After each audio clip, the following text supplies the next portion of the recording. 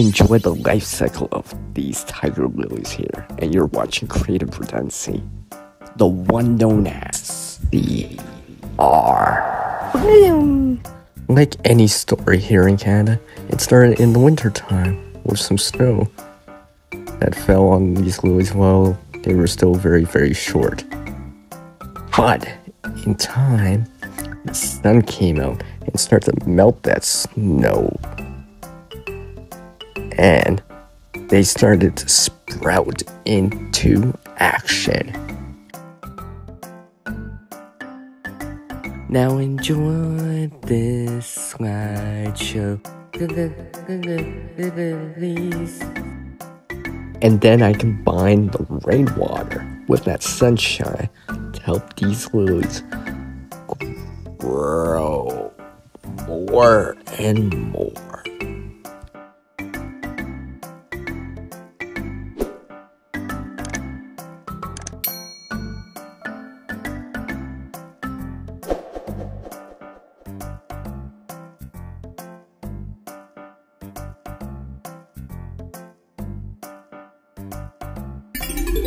This is the first bloom that I see.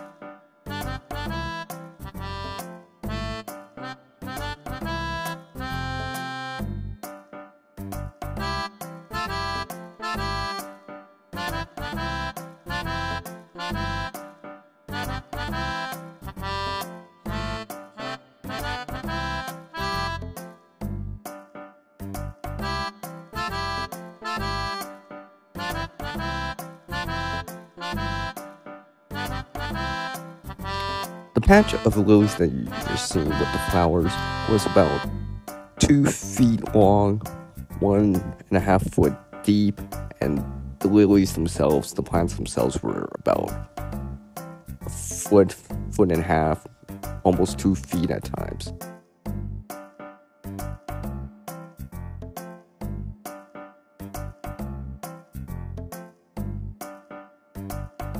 As our world changes, we can adapt too. Skill and knowledge get better with practice. Can't help everyone, but one can help someone.